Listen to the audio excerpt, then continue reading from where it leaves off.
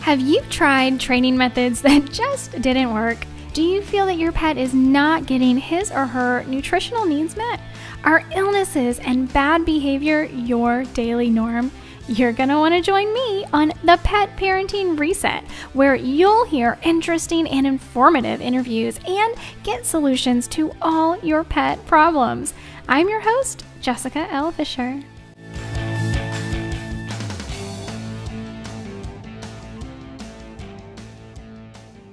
Welcome back, pet parent. Thank you so much for being here. I'm so excited for today's interview because, y'all, I have Destiny White. So Destiny is a professional pet sitter in Arizona, but she is also studying canine nutrition. She's about to graduate at the end of this year, 2022, when she will start offering meal formulation services, first for dogs and then eventually for cats. I'm so excited, if I haven't already said that, because I feel like this is an area where we really need more people.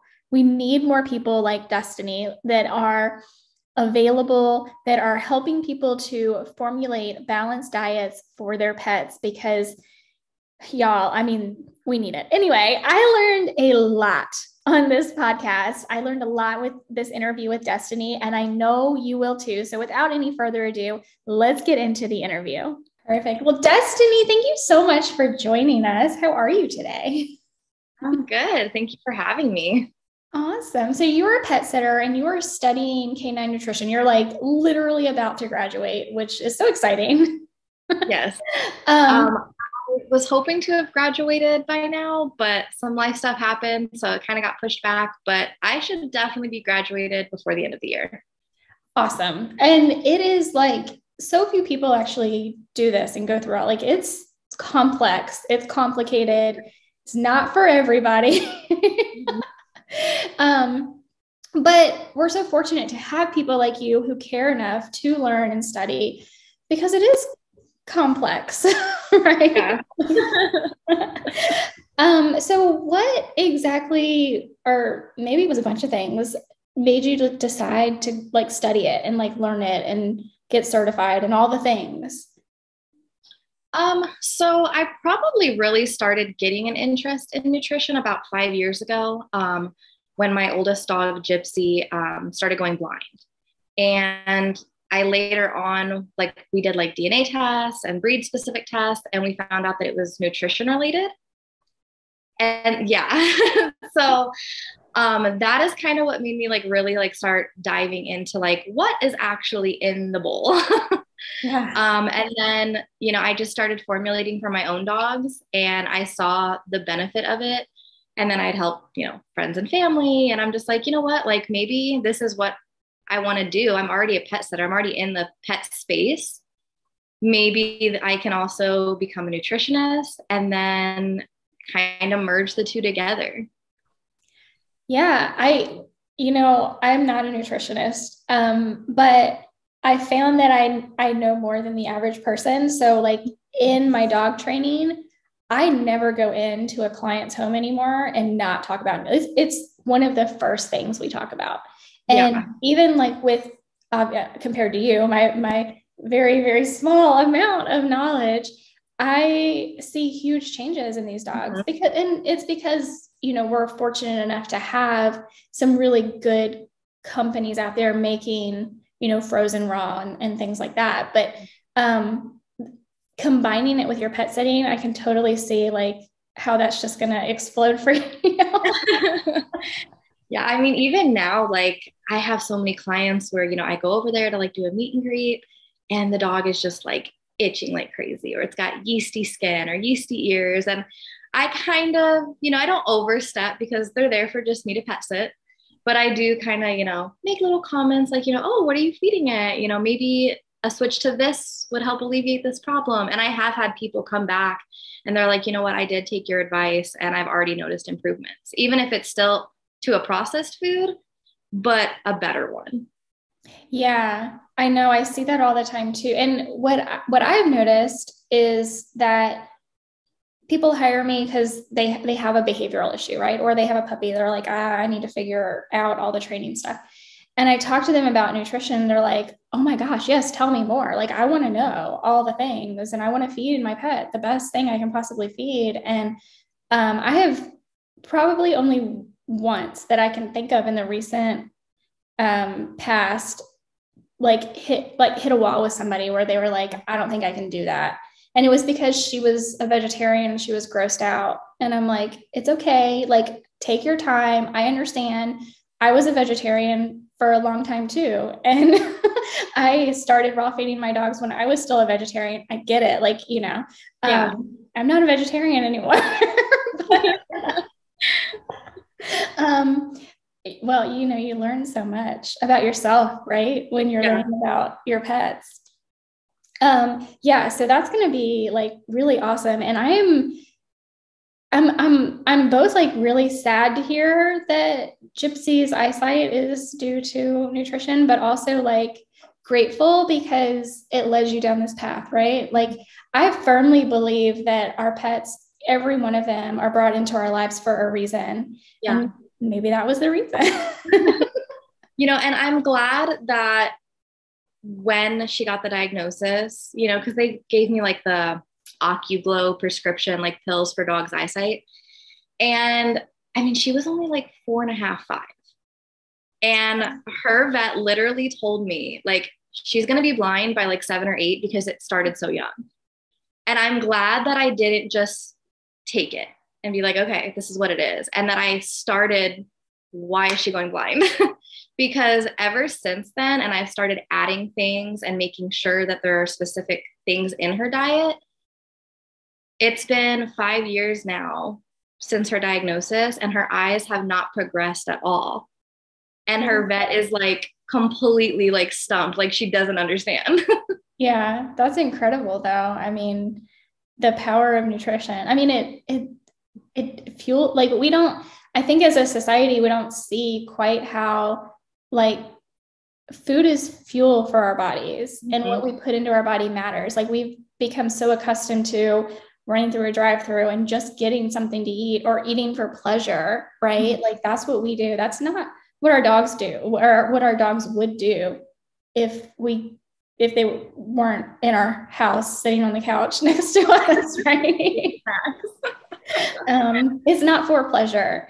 It's for fuel. And I think there's even with our dogs, I think there's like a fine line, because we want to, it's like at night, my dog, she gets a treat it's like our routine, right? I go with the cats, and because my cats have their separate room in the house, and she goes and she knows the word. We go check on the cats. And then she goes and like walks around and does her thing. She comes back in to my husband and gets her treat, for like her nighttime treat, her bedtime treat. And it's like important to him that it's something yummy and tasty. So it's normally like a leftover from us. So like, I eat a lot of steak, so it's probably a fillet, or it could be a prime rib, or like, it's something really yummy and tasty. But at the same time, and yes, it's cooked, but like at the same time, it's not something horrible for her, like ice cream or potato chips. Right. French fries or something. Right.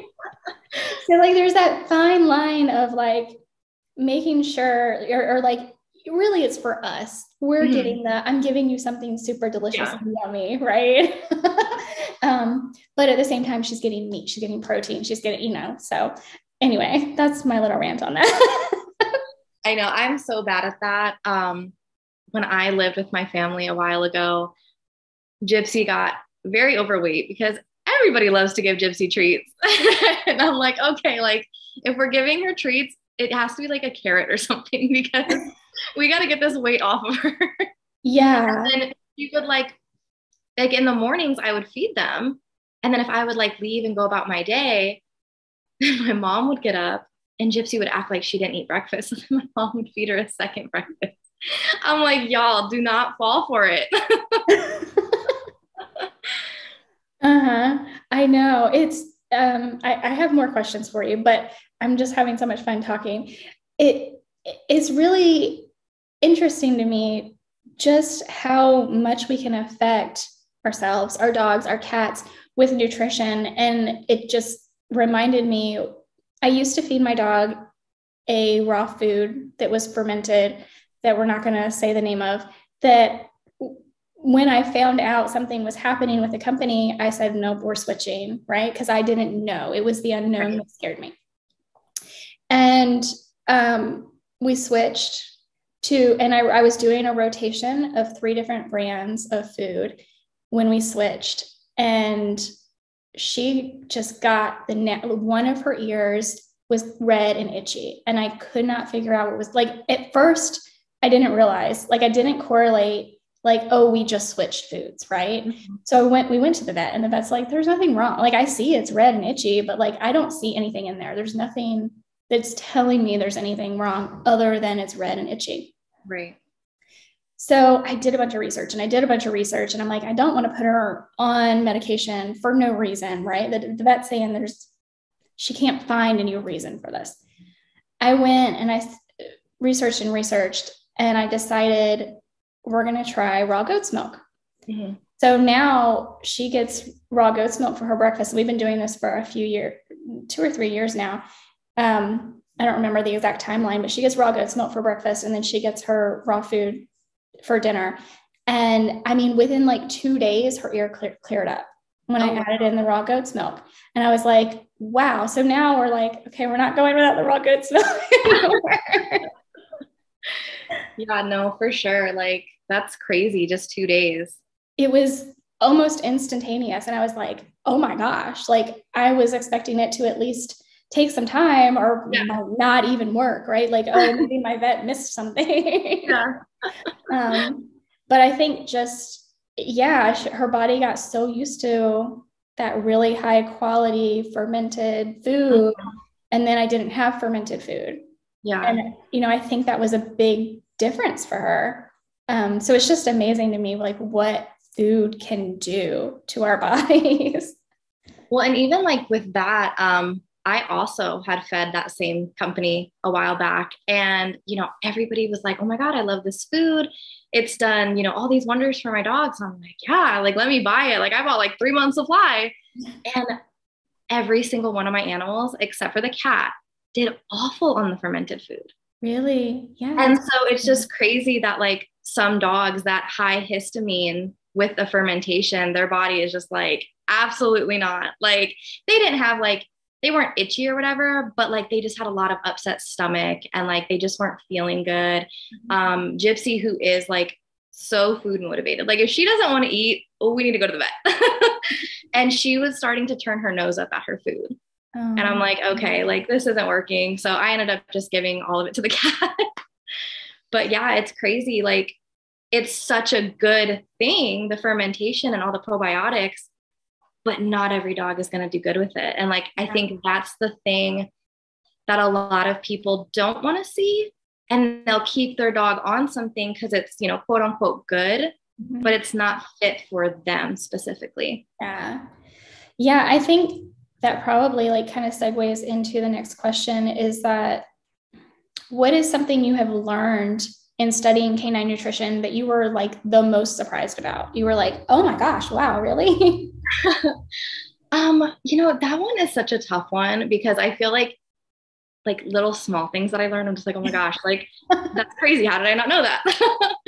I don't know. I feel like it's probably a toss up on either just how like a standard like pre-model raw diet is deficient in a lot of things, where like that's what we're told is like the best thing to feed, because that's what wolves eat. Yeah. So either a toss up between that or the pork liver. I think that one probably really like surprised me when I learned that there's like no bioavailable copper. And so like, it's totally fine to feed, but just know like you're not going to get any copper from it. And then like, I sat there and thought like of all the times I fed like an all pork diet, and I'm just like, oh my God, my poor dog. Oh, yeah, no, it is really interesting. And I remember seeing, gosh, it was years ago, and I don't even remember who put it out.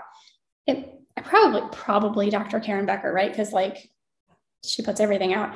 But it was like a picture of 2 ducks, and like the nutritional value of a duck even 100 years ago versus the nutritional value of a duck today, right? And we have to realize that they're different because humans have gone in and we've changed so much. We've changed the environment. We've changed how we breed animals for slaughter. We've changed so much that the nutritional value of animals has changed over the years.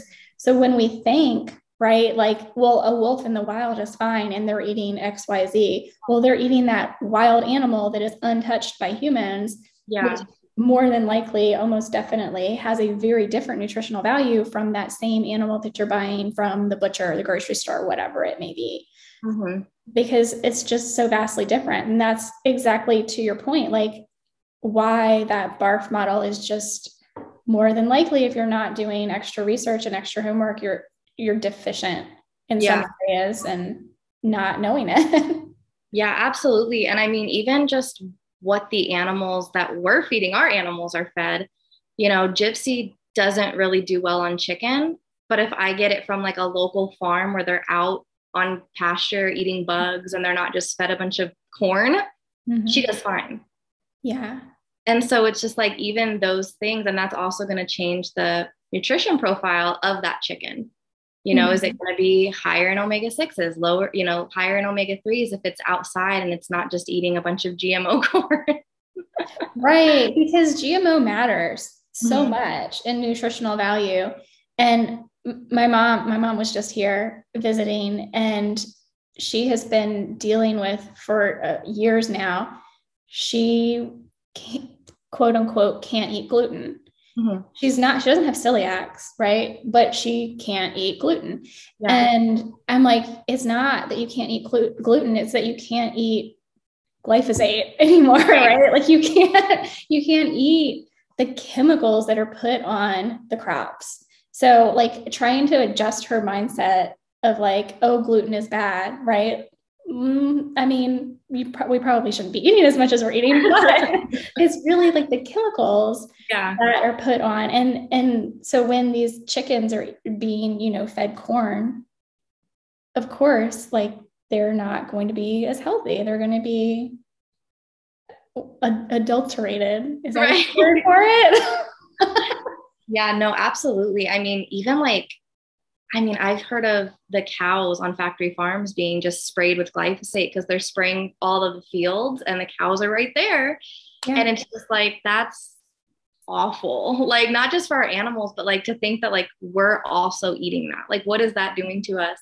And on top of obviously eating fast food and junk food and us being overweight, that's contributing to health issues. But it's like, it's also what our food is being sprayed with and being injected with. Like, it's ridiculous.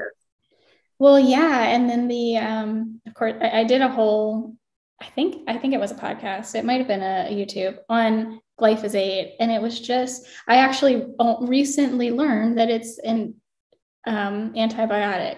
I was like, oh, I didn't know that. Like, that's one of the reasons that it's so effective.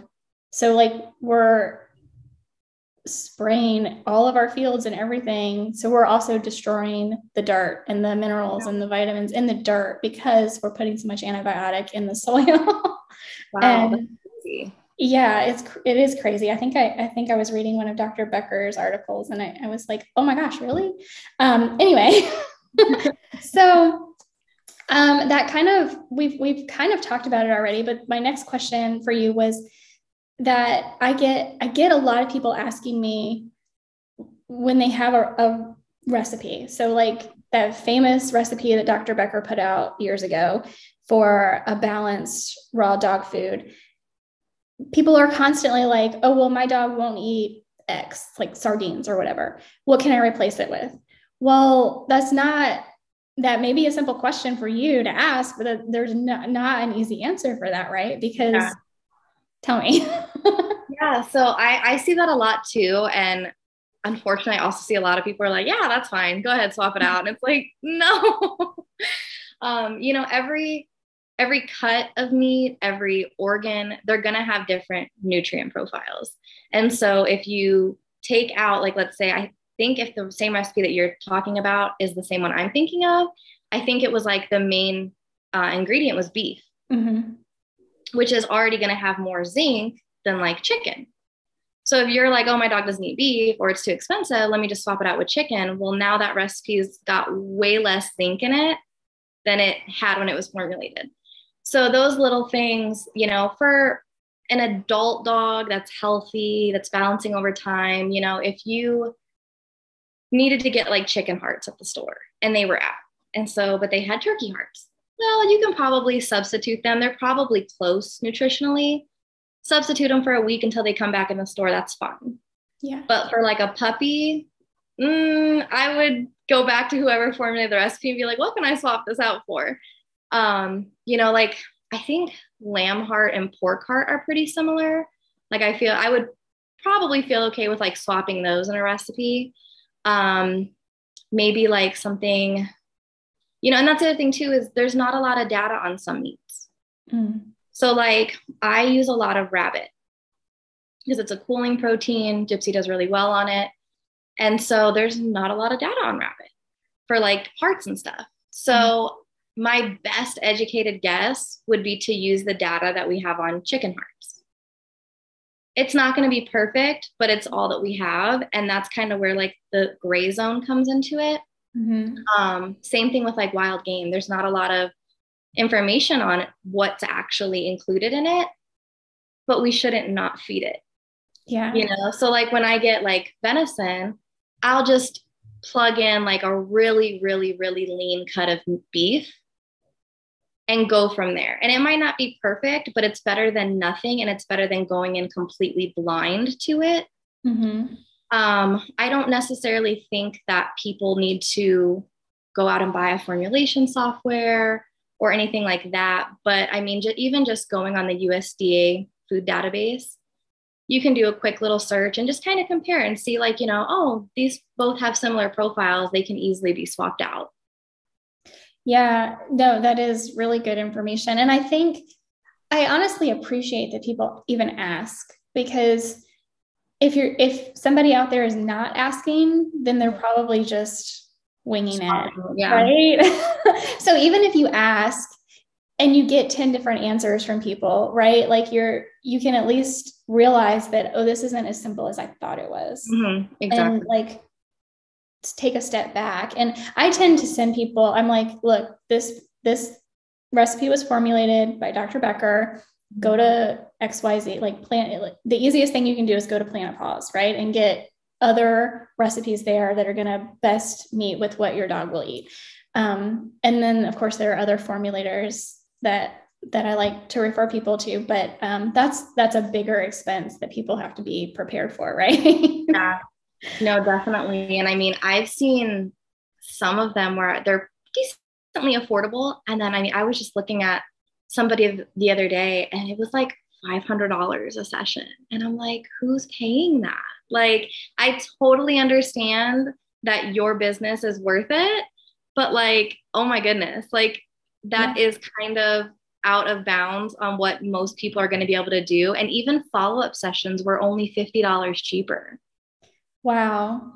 I mean, first of all, I really appreciate and I hope that they're getting that, because I don't know about you, but I find in the pet space specifically that people are very like, they think everything should be free. Right?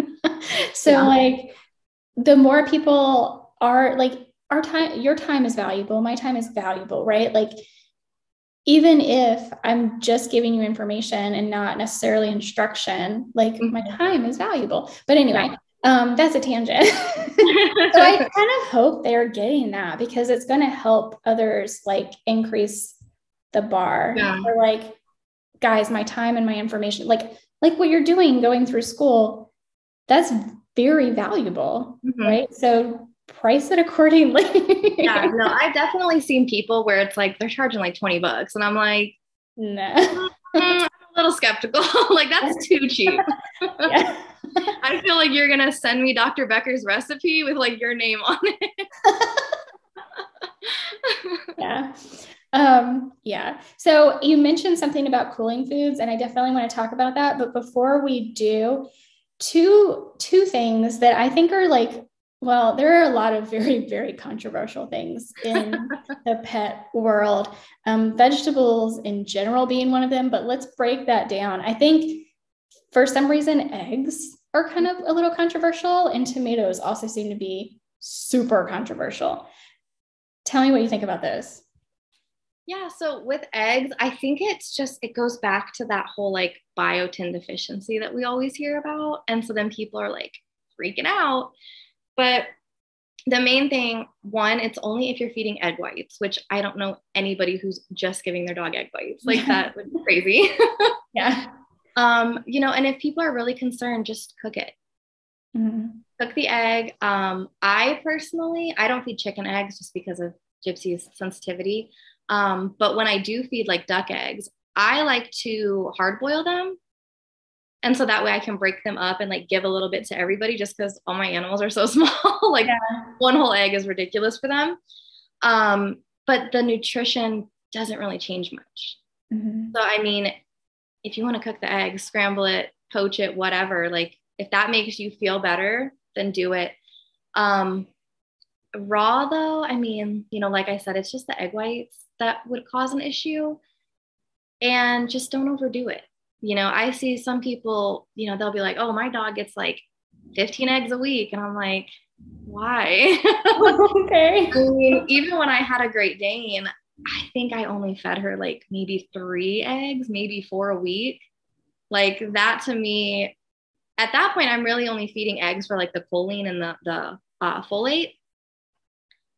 And 3 eggs is like a good chunk of her nutritional requirement. So like anything else than that, I feel like they're trying to give nutrients in like a cheap way. Yeah. But yes, an egg is great, but I don't necessarily agree with some of the comments out there that say like eggs are a complete whole food. Because when you look at like what's actually in an egg versus like what our dog needs, like it's definitely lacking in some stuff. Yeah, I remember when I first started learning about raw food, I don't remember ever hearing that it was like a perfect meal, but I do remember like there was a lot of it's like the perfect protein is what I remember reading and hearing. But that doesn't necessarily mean that's the protein source you should be feeding your dog, right? Yeah, that's what I remember too. And, they would be like, oh, it's a great source of amino acids, which it is. And I think it went from like everybody saying it's a good source of protein to now it's like, oh, well, it's a complete whole food because like it raises it turns into a baby chicken. Mm-hmm. It's like, okay, it's a little flawed, but okay. Right. There's some stages in there of development. Right. Like, if you forgot to like thaw out food or whatever, like sure, crack an egg in the bowl, maybe add a sardine or something, a little goat milk, and like your dog's gonna be fine. But like don't just rely on eggs to meet like a good chunk of your calories. Gotcha. That's good. I appreciate that. So with tomatoes, I have been like this with tomatoes. Because when I first started feeding my dogs, before I got to raw, I was doing like home cooked stuff and I was dabbling and I knew nothing and I had no like Facebook group resources. And I was just kind of winging it. Like, this is what I think they should be eating. And then I'd go to my vet and my vet would be like, well, maybe you should add some vegetables. And he specifically told me to add tomato. I was like, okay. So I did. And then the more I started learning, I was like, man, he didn't know anything. Right? But, I mean, that's, anyway, a whole other tangent. Right. But I've kind of been like this with tomatoes because they do have nutritional value, right? But at the same time, you can correct me, they're in the nightshade family, right? So like, we don't want to overfeed them. So like, where do you stand with tomatoes? I personally don't feed them only because I don't like tomatoes. So like, they're never in my house. But I do feed, like the tinned sardines in tomato sauce, not the hot ones, but the regular ones. Mm-hmm. I will add those in like a couple times a month. Specifically, mostly to Gypsy, just because they have a lot of lycopene, which is really good for her eyes. And I haven't really noticed any upset, especially like with it being tinned and like the high sodium or whatever. But I mean, I wouldn't be opposed to feeding like fresh tomato. The only thing that you really want to avoid is like if it's green, like don't feed it if it's green. Don't feed them the leaves or the stems or anything. But just like moderation, don't like just start chucking tomatoes at your dog. But it is in the nightshade family. And so some dogs will have sensitivities if they have like arthritis or IBD that already produces a lot of inflammation. And so in those dogs, people might see that their dog has like an upset stomach, little lethargy, maybe drooling, and that kind of stuff if they're that sensitive. I haven't noticed that. Gypsy does have some stomach issues that we're working on. And I don't feel like the tomatoes, the little bit that she gets, affect it. Awesome. Moderation seems to be like the theme, right? Yeah, absolutely. And I think that's like what people forget. I mean, even with like supplements, like they say, oh, so-and-so recommended this. And so like they want to throw like the whole kitchen sink at their dog. And it's like a little bit here, maybe this supplement one week, not the next week.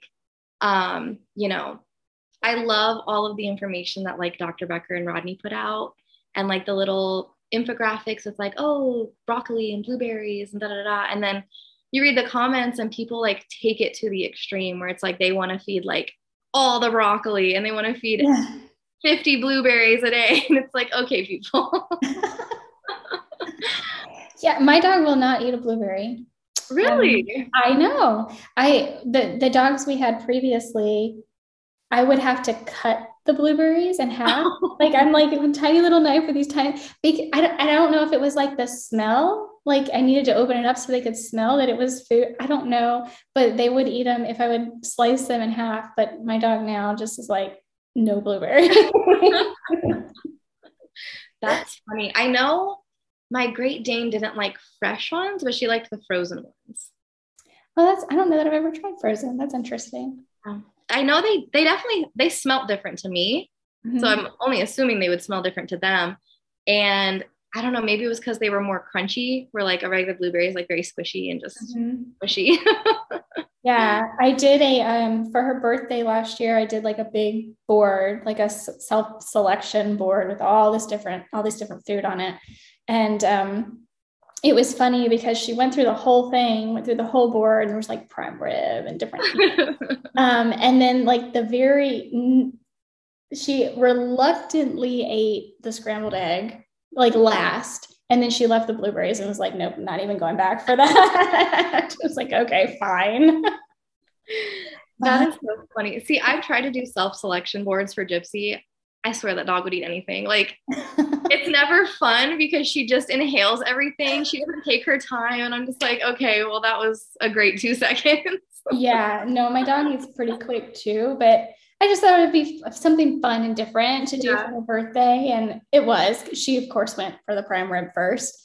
But yeah, it's just fun, like seeing what they go to first. And like I'm a dog nerd, right? It was fun.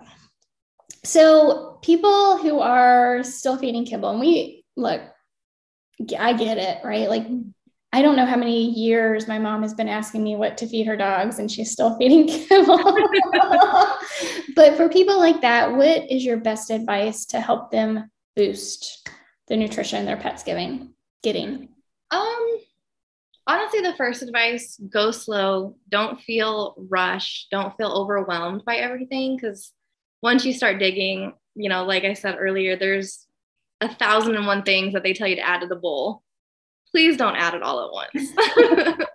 The simplest thing is, if you're cooking vegetables and you're chopping them up, give some to the dog, throw it in the bowl, give it to it as a treat. I think eggs are a nice, easy, everybody's got eggs usually.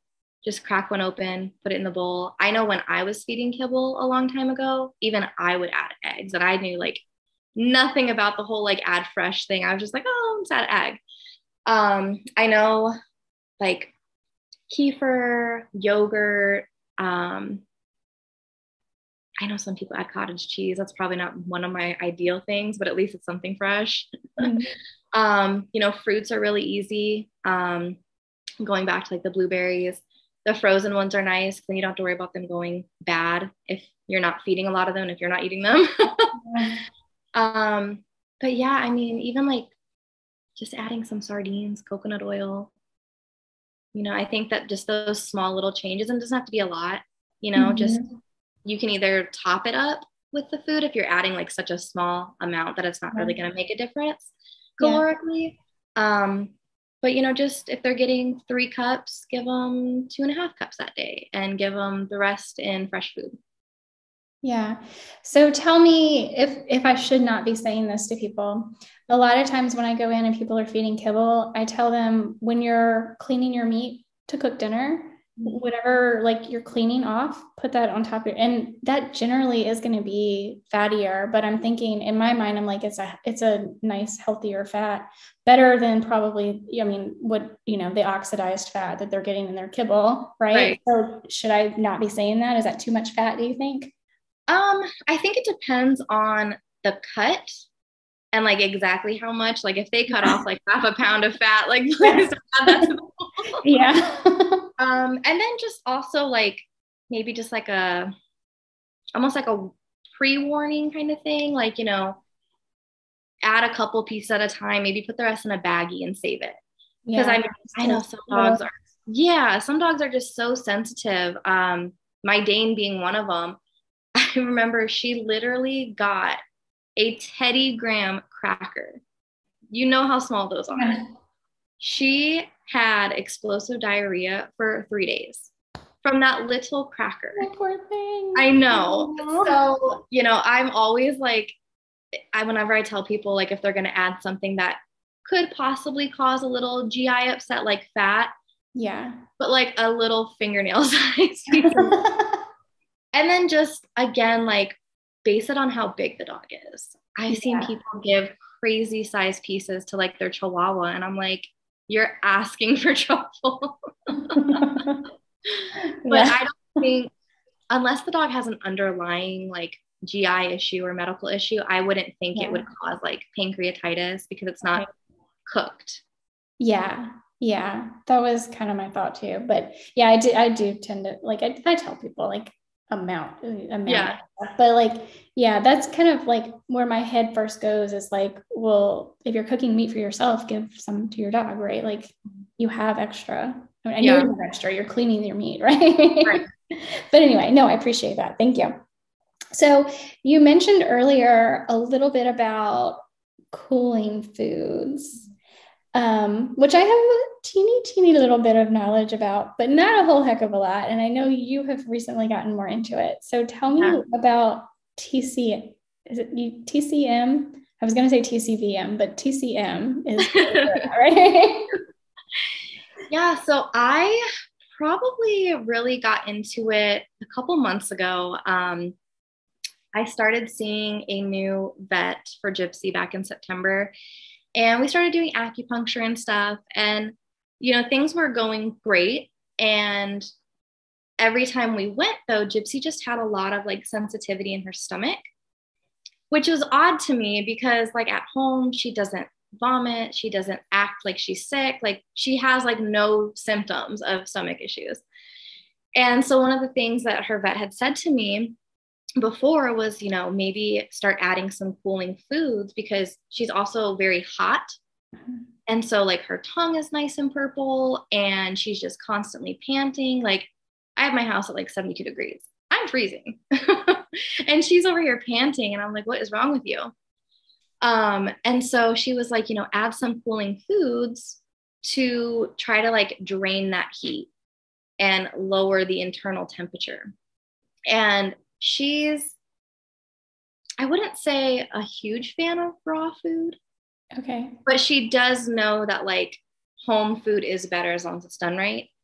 And so she didn't tell me like, go start feeding duck and rabbit and all that stuff. But she was like, add like cucumber and watermelon to help cool her down. And I was like, okay, not a problem. I, of course, then changed her whole diet. But it worked. And she went to the vet on this past Tuesday, 0 sensitivity in her stomach. Her tongue has already started getting lighter. It's not completely pink like we want it to be, but it is getting better. And I have noticed that she's panting less just from going from warmer, even like neutral to warm foods, which was like, beef, pork. I know some of the list out there put beef as like hot, but I think it kind of just depends on like grass-fed, corn-fed. Yeah. But just changing it over, and I don't feed all cooling foods because then she's going to get too cold. Yeah. Yeah. So I do feed like neutral foods, like quail. I feed a lot of quail, even tripe, which is then also good for like the stomach. But I try to balance it out with like cooling foods and neutral foods and just kind of avoid the warm unless it's like a little treat. Mm-hmm. Or I'm trying to treat something specifically. Like she has a lot of like stagnation in her body. She actually developed a lipoma on her back. And the vet was like, yeah, like there's a lot of like dampness and phlegm and stagnation. And I'm like, what are you talking about? But I bought a bunch of like Chinese medicine books and I'm like reading it. And I'm like, wow, okay. And I'm like, wanting to go buy the whole store. Right. Yeah. But like there are some warming foods that will clear stagnation and clear the phlegm, like ginger and turmeric, which are hot foods. So I do give those too, but the amounts are so low that I'm not noticing a negative effect. Gotcha. So just for people listening who may not know, TCM is traditional Chinese medicine, right? Okay. And then when you talk about cooling foods or cool foods and hot foods, you're not talking about temperature. Correct. Yeah. So not like cold from the fridge. Right. So right. It's just energetically like how they make the body feel. Like you think of chicken would be warming and you think of like chicken soup on like a cold winter day. Mm-hmm. And it makes you feel warm inside. Duck, they're swimming in water all day. They're a cold, energetically animal. Yeah. I had so when we moved almost a year ago, we moved from San Diego into Central Texas, and I knew that I was going to I started ahead of time before we ever moved, trying to find a vet, a pet sitter, all the things. Didn't necessarily work out, but I got a head start, and it took me a while. I finally have found a vet, and she's pretty darn good. She calls herself a holistic vet. I think mostly because she does acupuncture, but she also dabbles in TCM. And one of my cats, she said, let's find some, I want to say it was cooling foods for her. Venison is a cooling food, right? Off the top. Because that was one of the ones she was like, let's get her on venison. I feel like it might be neutral. Neutral? Okay. Well, I had a really hard time. I think it might be neutral to warming. Okay, maybe it was warming then. I'd have to look back at my notes as to what she told me to do. Yeah. But she was like, let's look for, I'm thinking I could be totally wrong about this. I should have prepared better. But I think she said rabbit, venison, let's look at foods like that. And I was like, okay, so maybe it was warming foods. I don't know. And I had the hardest time trying to find foods for her. I'm not to the point where I'm, especially for my cats. I tried to do a deep dive. It was probably 2 years ago now. And I was in the books, I'm going to figure out how to make cat food at home. I my head was I cannot, I'm not a dumb person, but I'm not Elon Musk, but I'm not dumb, right?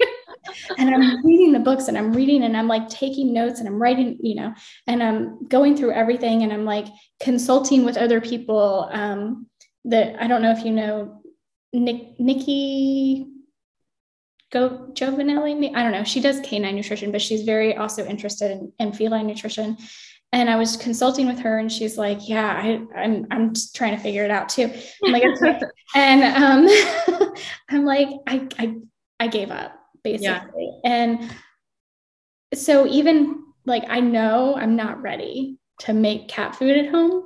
That was actually one of the next things I was going to ask you to talk about, how different it is. Now that you're studying feline nutrition, but I'm sure you have a bit of an understanding of how different it is from canine nutrition. And so I'm like, I've got to find commercially available, right? And finding rabbit, venison, like these things are, you're gonna be probably, it's gonna be easier to find them for dogs than cats. I looked and I finally found a canned food venison, and I was like, okay. And she does really well on it. Expensive as crap, but she does really, really well on it. So anyway, all of that said, tell me a little bit about your knowledge of how different it is, just because I do content for both dogs and cats.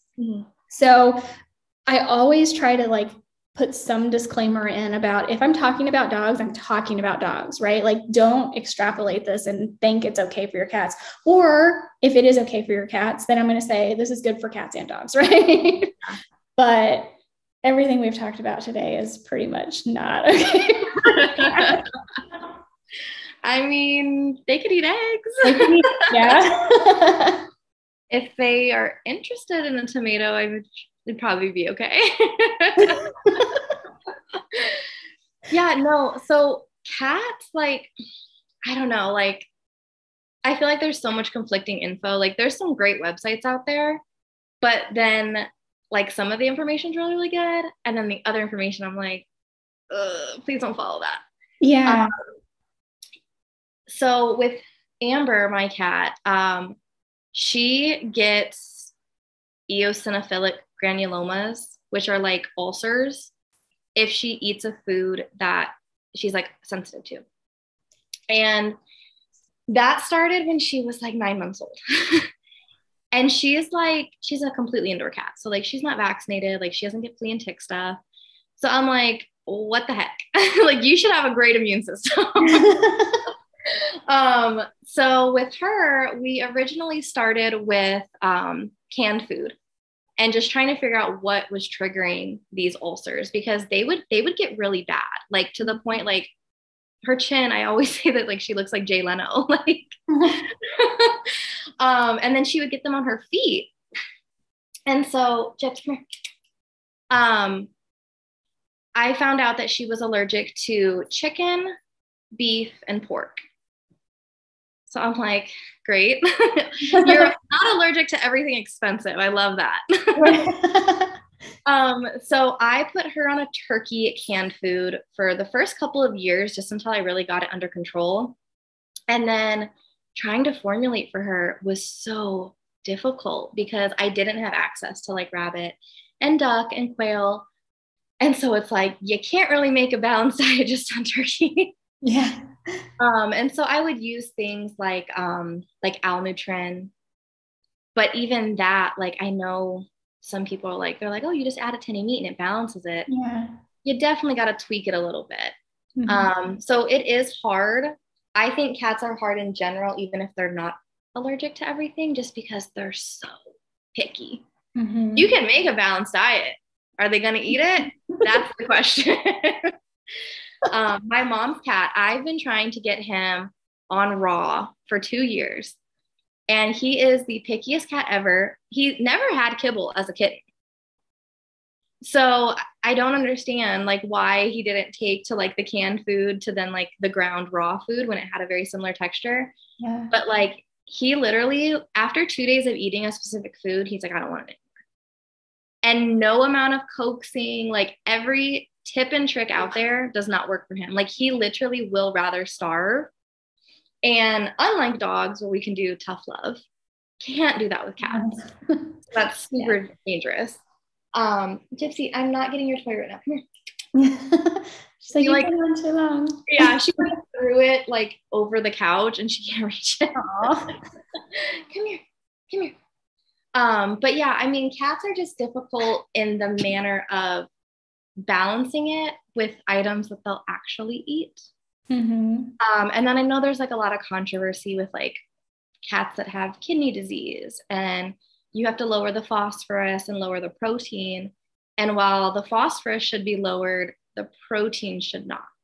You know, they need that protein. They're going to have muscle wasting and Yeah. all kinds of stuff. And I think that's where a lot of people just kind of give up because they're like, oh, well, I heard this and I heard this. And they just feel so overwhelmed by all the conflicting information. For a time being, I did feed whole prey. I fed like a lot of mice and rats and quail. She really liked the mice and rats, didn't really care too much for the quail with the feathers on it. Like she'll eat regular quail from the store. And that was because back in the day, I read a website and they literally have a weekly menu of like whole prey items. And they're like, it's all your cat needs. And I'm like, okay, sounds good. And now I'm like, yeah, maybe not. Yeah, but Right. You know, so now I do feed some whole prey, but like mixed with an actual balanced weekly recipe. So maybe like twice a week, she'll get like a whole prey animal. awesome. Yeah, I know. Well, and I found it so difficult to even find like a single protein source food for a cat. Like Mm-hmm. you can find it for dogs. You Yeah. may have to look a little bit, but holy moly for cats. Mm. I think the only frozen one I know of that's like single protein would be Vital Essentials. But like you're gonna be paying like $100 a bag. Yeah. And that bag might last you 2 weeks. Yeah, so that's kind of where I was. I pretty much gave up. And not that I don't want to get back to it. I was just like, I was so overwhelmed reading Yeah. the books and like making all the notes. And I'm like, all right, guys, we're back to commercial. This is what we're doing. Cats are definitely their own. Like they're picky. And I feel like another thing I constantly see a lot too is like the urinary issues with cats. And so then people are like freaking out, like, well, what do I feed? What do I feed? And not that it's not important on like what meats are included in it, but it's really about the moisture. Yeah. Because I mean, Amber's never been on kibble and she's never had a urinary issue, even on canned food. But my mom's cat, because he's been so picky, she did resort to giving him some kibble with the can, and he had a blockage within like 6 months. So Yeah. it really, I mean, I always tell people the cheapest balanced canned food is going to be better than dry food just simply because of the moisture. Yeah, absolutely. Absolutely. I've had an issue with a cat with blockages. It's a story for another time because it's a long one. But yeah, no, that's where I am with cats as well. So I appreciate that just letting people know that it's a big difference. Mm-hmm.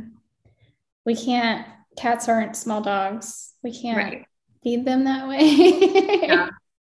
So one more question, I'll let you go because I appreciate so much your time. And you've kind of like already talked a little bit about this, but going through all of the studying, learning you've done with canine nutrition, how has it changed you feeding Gypsy and your cat too? Because it sounds like you've kind of evolved on both. Yeah.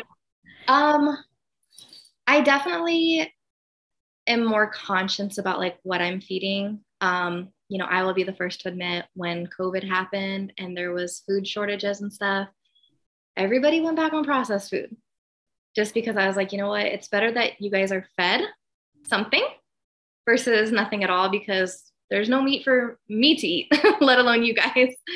But it does make me more conscious of like, you know, knowing what I'm putting into the bowl and what purpose it has. And I think that's the biggest thing, even like with treats. Like treats are fun, treats are great, but it's like should I spend money on like this cookie that just has a bunch of flour and nothing really healthy in it? Or should I spend a little bit extra and get them like dehydrated meat that actually has benefit for them? It's healthier, it's not inflammatory. And then just not going overboard, not getting so concerned with what you see on the internet and trying to add every single thing and overwhelming them. Moderation again is so important. Rotate. If you want to feed the 50 different fruits and vegetables that everybody says to feed, pick like 6 to feed for the week. Next week, get something else. Don't feel overwhelmed, even with like supplements. Mm-hmm. I see that a lot is, oh, well, they recommend this supplement and this and this. And I know I used to be like that, where it gets to the point where you're looking and it's like, well, my dog's bowl is literally just powder. Like there's not even meat in here anymore. Mm-hmm. What is the purpose of me adding this supplement? And so the more that I learn, I really take a step back and I ask myself, why am I adding this? And what purpose does it have? Whether it be the food ingredients or the supplements. Mm-hmm. Yeah, I do think that is really, really important, because I don't think I ever went overboard with supplements. But there was certainly a period of time where I was like, oh my gosh, like so-and-so's dog is doing so great with XYZ. So I'm going to buy it too. And I probably did that 2 or 3 times. And then I realized like, I'm not feeding their dog, I'm feeding my dog. Right. And so right now we have one supplement and everything else is either, frozen raw or fresh food. And I honestly only added that supplement because we moved to Texas. It's like the transfer factor canine. Oh, yeah. And I wanted to make sure I was doing literally everything I possibly could to keep her immune system at top, because we were going from a place with no mosquitoes to a place with lots of bugs and mosquitoes. And I actually did see some changes in her when I started adding it. Like I feel like the average person may not have noticed it, but it was like, I never, ever had to clip her back toenails. They didn't grow. Once I started giving her the transfer factors, her back toenails started to grow. And I'm like, okay, so her body is feeling good enough that it can put energy back into, right? Like that's where my mind went. And I'm like, okay. So I feel like she was doing really, really well. And I just like kind of gave her a little bit of a boost, but that's all. Because every time I see, even like when I read the Forever Dog and I'm reading about all of these wonderful things you should be adding to the bowl, right? Yeah. And I'm like, I get this sense of like, I've got to do it. And then I take a minute and I'm like, I can't feed her that much. She's going to balloon, right? If I give her everything I'm supposed to give her. And then I look at her and I'm like, she's doing great. I'm good. Mm-hmm. Right. So like, that's kind of where like the evolution of my thought process. So I feel like if I can give that to somebody else, that maybe they can start feeling like I'm doing good. Right. No, absolutely. And I mean, depending on, I guess, like the supplement and like what you're trying to like treat, you might not see a physical outward difference. It might all be internal. So you don't really know if it's working. But a lot of times I think people are adding supplements for something external that they're seeing. And it's like, if you went through a whole bottle and you did not see changes, please stop buying it. Your dog clearly does not need it. It is not working. And the same with food, going back to the fermented food. Yes, it's great. But if your dog is not doing well on it, don't keep giving it to them because it's such a good food. Like, listen to your dog, listen to what they're saying. I cannot feed my male dog oysters, even though they're chock full of zinc, because the first time I tried feeding them to him, he literally peed in the food bowl. And I have tried chopping them. I have tried blending him. He knows they are in there and I'm not going to force him to eat them. I don't want a very distinct smell and strong smell, right? I don't want to force him to eat them. I don't want him to not enjoy mealtime. You know, dogs have very few like instances of just being happy and things that they enjoy. And so why would we ruin mealtime by adding something they don't want just because it's good for them? Yeah. And same thing with supplements. You know, nobody wants to just eat a bowl full of powders and bitter pills. Like, you know, if you do have to add a lot of supplements for whatever health issue, I saw the idea, I think from Rodney, about making like little like smoothies. And I think that's a great idea. Give it away from the meal, let them enjoy their food, and give them all of the powders and pills and whatever separately in a little protein smoothie. That's a great idea. I love that. Yeah.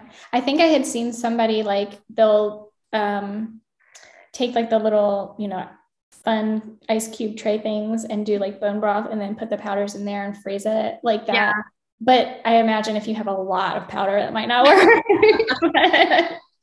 It's just going to be dust. Right. Well, Destiny, thank you so much. Before I let you go, tell people like where they can find you and the kind of services you anticipate offering when you graduate, which will be very soon. Yeah. So on Instagram, my username for pet sitting is just Destiny_pet care. I offer like drop-ins, walks. I do house sitting. I do have a somewhat small service radius, but the way my city is, it covers like 10 cities at the same time.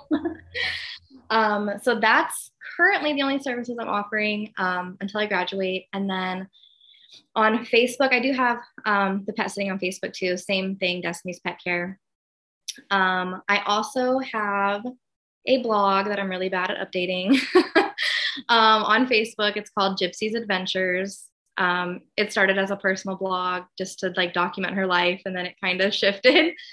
But I post like different nutrition, food reviews, supplement reviews. I do talk about cats occasionally.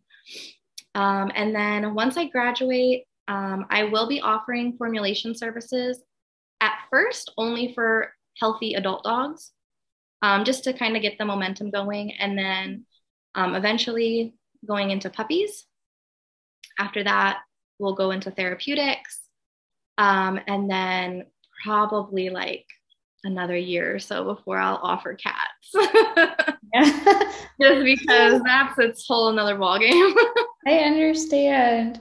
Well, I've looked at other formulators and I've considered it in the past. And I think I'm getting there. I'm getting close to being like settled enough that I think I can put some time into like doing it myself. Cause that's what I always tell people. Do you have time or do you have money? Like what's one? You got to give one. Absolutely. And I mean, even for myself, sometimes I just feel lazy and I don't want to meal prep. I don't want to stand in the kitchen and cut things and portion everything. And so I'll just go to the pet store and I'll get a nice bag of commercial raw. And that's what everybody gets for the next couple of weeks because I'm tired and I don't want to do anything. Yeah. But I think that's great. That's what I do, rotate brands and proteins. And my dog does great. I have one cat who will eat raw. But he's very, very picky. And we've narrowed it down to one brand and one protein that he'll eat. But I'll give it to you because, you know. Yeah, at least he's on it. I mean, that alone is such a huge accomplishment because so many people, they just cannot get them off of the dry food or the canned food. Yeah, and I've been up and down and back and forth honestly with my cats because I've had so many cats. Mm-hmm. And as any one of my cats gets close to end of life, it gets difficult. Yeah. And I know myself, and I get in that bargaining stage and I'm like, well, I'll give you something else to eat if that's what's going to keep you right. And I always wind up back to some sort of, I'll give you a kibble if you'll eat. Right. Yeah. And I mean that it is what it is. Like they spent most of their life eating the healthiest food I can get them to eat, but there at the end, and then because that one is getting special food, all the others want it. And so I've been through, like, I've probably weaned my cats off of kibble 3 times now. But I mean, I've just, it's the it's life, it's reality. Yeah, absolutely. And I mean, even with like, you know, we're not in lockdown anymore, but we are still seeing the effects and food shortages and everything. I'll be the first to admit, my closet pantry is full of canned food and dry food for the dogs. If God forbid, we go on another lockdown or there's a food shortage and I don't want them starving. And now I'm rushing out and now all the pet store shelves are empty. So, I mean, I'm definitely a big fresh food fan, but at the same time, life happens, things happen, and putting them back on processed food isn't going to kill them. Yeah. Look, I'm blessed. I know I am. My husband and I have our primary business is a survival food company, and we have canned meats, and they are canned. So they're all, it's canned like you would can at home. So whereas like what you buy at the store, it's cooked and then it's canned, sealed, and then slow pressure cooked. So it has a very long shelf life. So we're very fortunate. We have, I'll always have a good supply of meat in the house, even if it is already cooked. It's not seasoned, so it's just plain, and there's no organ or bone or anything like that, but I can make do.